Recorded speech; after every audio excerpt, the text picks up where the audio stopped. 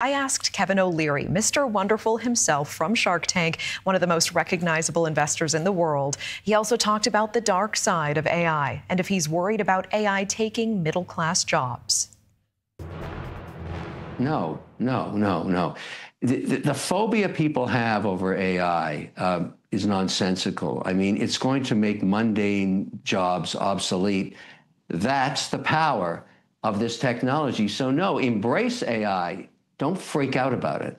Many of the AI headlines that dominate are about the dark side of AI. And for example, we just spoke to an attorney recently representing a family in Texas that says an AI chatbot encouraged their teenage son who has autism to kill his parents. It also brought up the idea of self-harm as a way to cope with sadness. These examples are really scary to a lot of people. That's a horrific story, and there's always going to be horrific stories like that.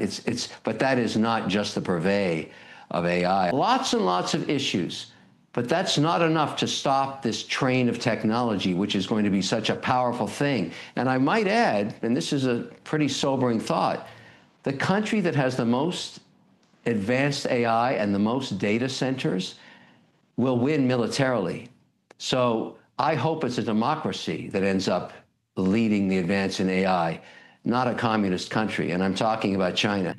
What is your one-year target price for Bitcoin? Where do you see it at? I mean, you're making me forecast, but I'm happy to do it. In a year from now, if somehow this act got approved in the next, call it 6 months, a year from then, 250,000 for Bitcoin. That's what I think. I appreciate that prediction.